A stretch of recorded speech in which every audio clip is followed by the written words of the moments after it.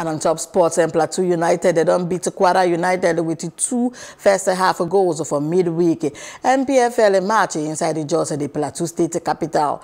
And with Plateau United, and where they solidify their position on top of the league table, fans don't express a fear, but the league go soon be shut down sake of fears for coronavirus across the country. From my point of view, I don't think the league should be cancelled because we didn't get any positive result that we have coronavirus in Nigeria. We lost the game first half. Early minutes of the game, we couldn't come into the game on time. And that period, we were able to get the opportunity and they converted it. And that what made the difference in this game. You can see that second half we came out with all what we have, but we could not be able to score the second goal. For safety reasons, life is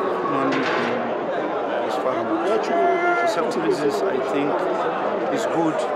Either they suspend it or they do it closed doors.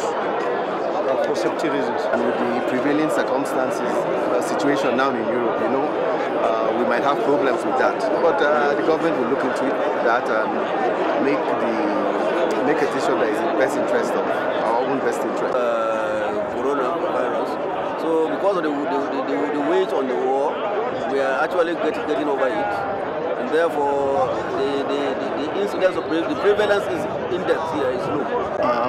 Yes, Nigerian league should go on. And why? Because I don't think we have coronavirus issue here.